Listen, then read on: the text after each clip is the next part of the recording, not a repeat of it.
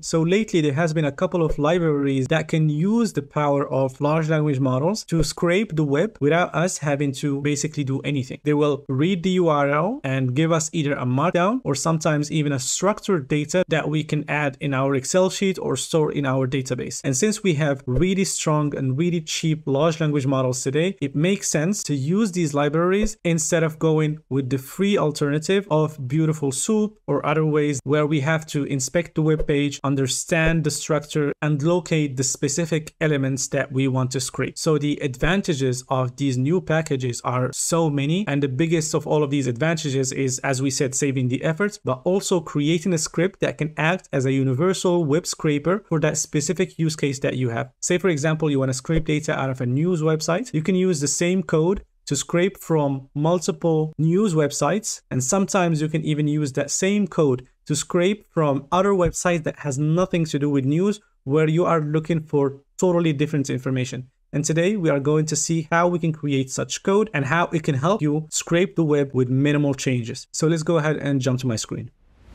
All right, so before opening VS Code and starting to work, let's just discover FireCrawl, which is the library that we are going to be using. By the way, it's open sourced and it has 4,000 stars. So here, if we come back to FireCrawl and create an account, you can just basically go to accounts in here and get an API key. That is the API key that we will use later on in our project. So if we go to Playground, and let's say, for example, we want to scrape, let's say, for example, OpenAI pricing. OpenAI pricing here and click on run.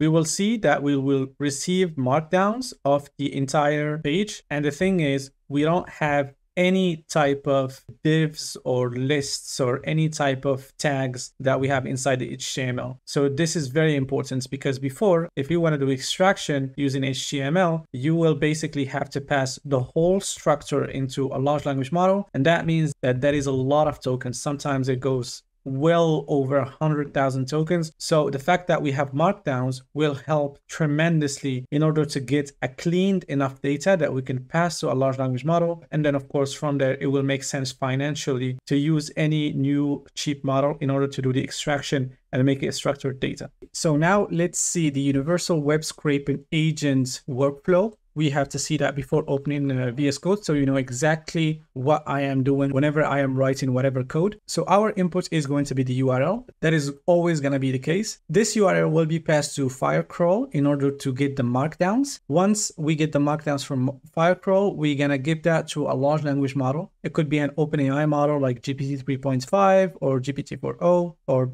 Gemini Flash from Google or any other model. Then, of course, we are going to ask it to extract something from the markdown according to our fields. We have to basically tell it exactly which fields we want to extract from this markdown. After that, we're going to get semi-structured data. So even though that we are going to get a JSON answer from the data extraction, we cannot control 100% of the names inside of that JSON. This is why I call it semi-structured, even though that it is structured enough. And once we are going to get that data, we're going to go to another stage where we are going to format and save the data. So we're going to format it according to JSON, and then we are going to have it in a data frame, a pandas data frame, and we're going to save both of them. Here you can basically have a database or any sort of storage medium that you prefer. And here I chose JSON and Excel. So let's go ahead and open VS Code. Here we are going to create always a new folder. So let's call it listing FireCrawl. And then inside of here, we are going to create a new file. Let's call it app.py. And of course, we are going to create a virtual environment. So python-m,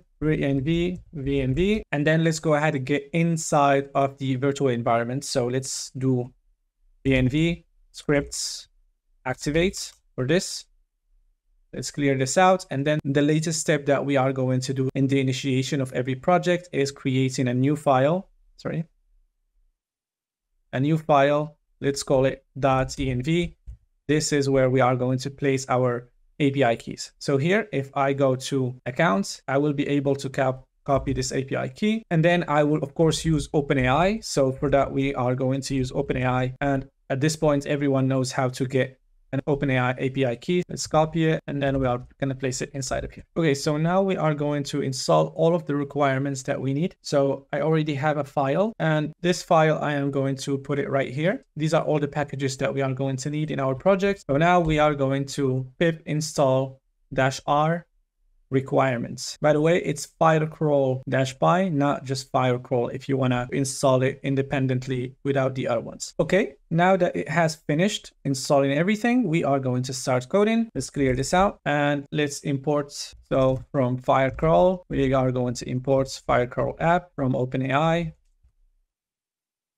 Then we are going to import OS, import JSON, and then import pandas as PD. And then lastly, we are going to import datetime. Okay, so the first function that we are going to start with is going to be scrape data. And this scrape data will only take the URL. First thing that we are going to start with is to load the .env, so we can load the API keys that we have here. And then we are going to use that API key to initialize the FireCrawl app that we have here. And then we're going to use that app to scrape the URL that we have here. We are going to delete this for now. We're not going to need it. And then we are going to check for Markdown in case we have an empty response or we have any kind of problem. Then we are going to return the Markdown. If not the case, we are going to return an error. The second function that we will have is basically saving that raw data, because I am not a fan of doing an extraction and then not saving the data somewhere. So we are going to save it inside a folder called output that we have here. So it is pretty straightforward. By the way, let's just create it. So let's call it output. Let's create it in here. And then we will have a text file, a .md, which is basically a text file inside of our output folder that we have here. And it's going to be saved according to the date time of when we are running the process. So now we are going to go to the most important part, and please, it is not very complicated. I'm going to paste it in here. It's just that the system prompt is basically very long, but other than that, it is not that complicated. So this is the format data function, and this is the function responsible of taking the raw data that we will have and then extracting the structured data from that markdown that we had before. So here we are going to initiate our OpenAI client inside of client. And then if we don't provide this optional parameter, we will basically end up with this fields. By the way, the use case that we are going to use is going to be Zillow. So in our use case, this is going to be the website that we are going to extract. As you can see here, we have a map in here. We have the listings around here. So basically what we want to do is that we want to extract data out of this website here and structure it. So here, as you can see, the fields that we have here are basically the fields that we can find normally in a real estate listing. So the address, the real estate agency, the price, the beds, etc., etc. So these are the information that we are going to be extracting from the website. Then we will have the system message and the user message that we are going to store inside of a variable in here. So here you are an intelligent text extraction and conversions assistant. Your role is basically to take a raw data and then extract a JSON format from it. This is very important. We have to mention that it is a JSON format, and then later on we are going to see that the response format being a JSON object. This is incredibly important. If we don't do this, we're not guaranteed to have a JSON response every time. And then we are going to get the response out of the chat completion from OpenAI. We're not going to use GPT-4o or GPT-4 Turbo. We're only going to use GPT 3.5 Turbo 11.0. This should be 11.06. And then we are going to pass the system message and the user message. By the way, inside of the user message, we have extract the following information from the provided text. Then we are going to have the data. This is the data that we have already saved that we will get from scrape data. And then of course we will use the fields that we have provided in here. Good. Now we're going to go, if we had a response and our response is not empty, we are going to parse that JSON, and we're going to use JSON.loads in order to get that string into a JSON format that we will later save in the next function. So here we will have our last function, which is basically save the formatted text that we will save in a JSON format and then in an Excel format in order for us to be able to visualize it easily. So inside of the output folder, always we are going to get that JSON format that we have just got from here. So the return value that we have here is going to pass into here, and then we are going to create a JSON format from here. And then we have a little function that we will see why it will be useful later on. And then of course we are going to get that formatted data in a data frame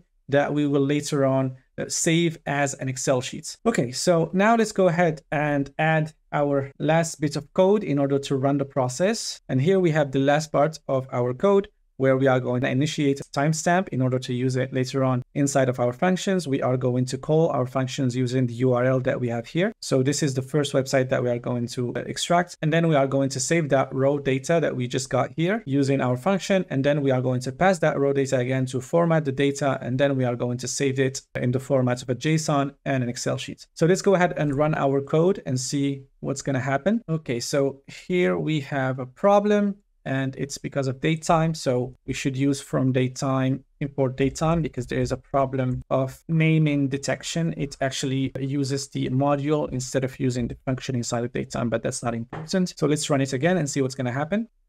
All right, so we can already see that it has saved up the raw data that we have in here. So we are going to open it. And as you can see, this is basically the markdown of the whole page. This markdown will then be handed to OpenAI in order for it to give us a JSON and then an Excel sheet. So this is the JSON that it has came up with. And then from this JSON, it has been able to format it and then to save it as an Excel. And here we have the sorted data, and then we have it as an Excel sheet. We are going to see both of them. So as you can see here in the output, we can see that instead of having just basically the information that we want, usually it will give us one key. And inside of this one key, we will have all of the information. This is why in my code, I have told you in format, I have to basically check if our dictionary have only one key. And if it's that the case, I am going to go inside of the dictionary to get all the keys for my formatted data. So here, if I go to my project and then go to output, I will find my Excel sheet that I can then open. And inside of here, I can find all of the information that I want.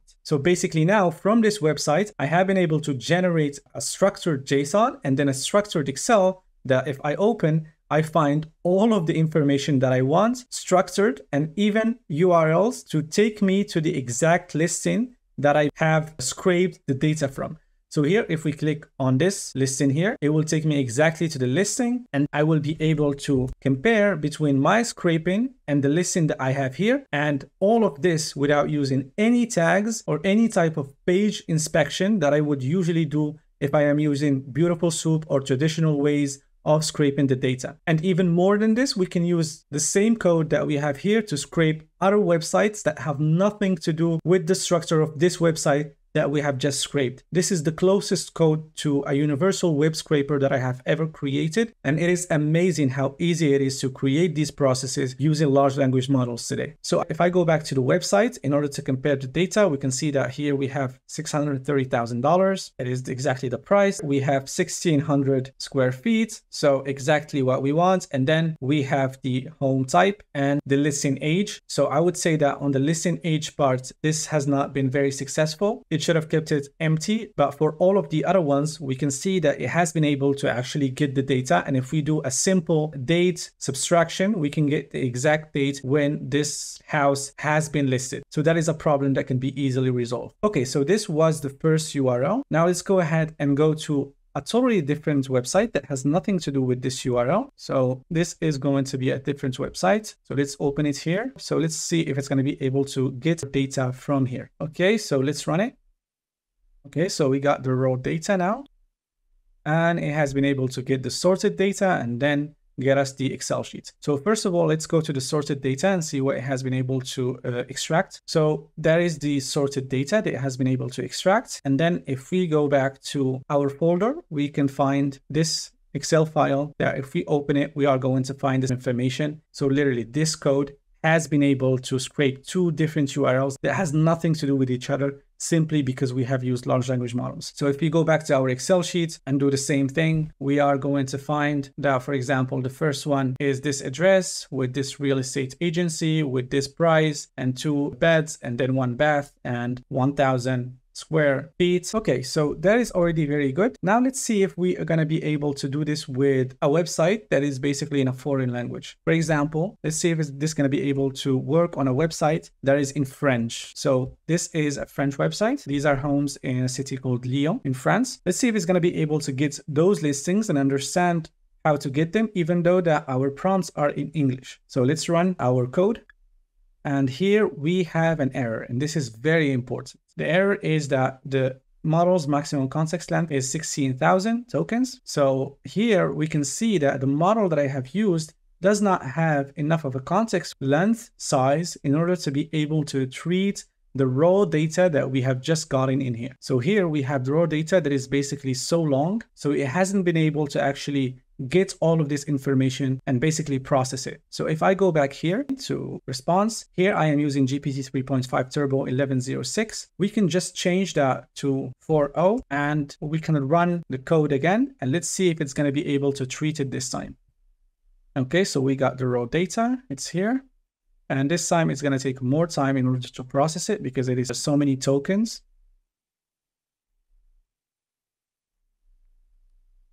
And finally, we got an answer. Finally, I have waited so long for this one. Okay, so we got the raw data. It is very long, as we said. And then we got an answer. So let's go ahead and visualize the answer. Let's group them by type. Yep, this is the last one. So let's open it.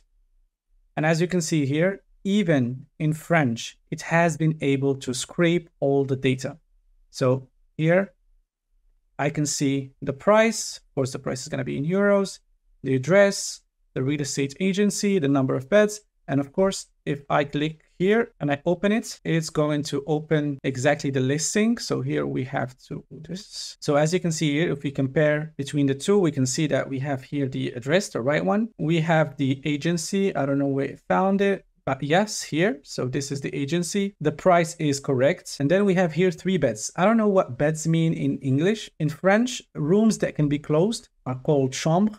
So maybe it is the equivalency, but it's like everything, like rooms that can be closed or living rooms or anything else. So here we have 4 pieds. So I don't know if it should have 4 in here. You guys tell me what beds mean. What do you mean by beds in English? You can have 3 beds in the one room. I don't understand the logic of it, but you guys tell me in the comments if this is correct or no. We don't have any indication about beds. It's not really something that the French talk about that much. But here we have the first clearly wrong field. Here we have square feet and here we have a square meter. So this is the imperial system. This is the metric one, the correct one. And it could not understand that this is basically square meters. It should have at least indicated that here we have a square meter. And of course, here we have the rest of the information. So basically that is it. So it has been able, same code, to extract a totally different URL. So that is already very good. This code has been impossible a year or 2 years ago. It is impossible to create kind of a universal web scraper that will work in any instance without having to deal with any inspection or web page specifications. Anyways, that has been me, guys. Thank you guys so much for watching. It has been a long video, I know, but thank you guys for staying all the way through. I really appreciate it, and catch you guys next time.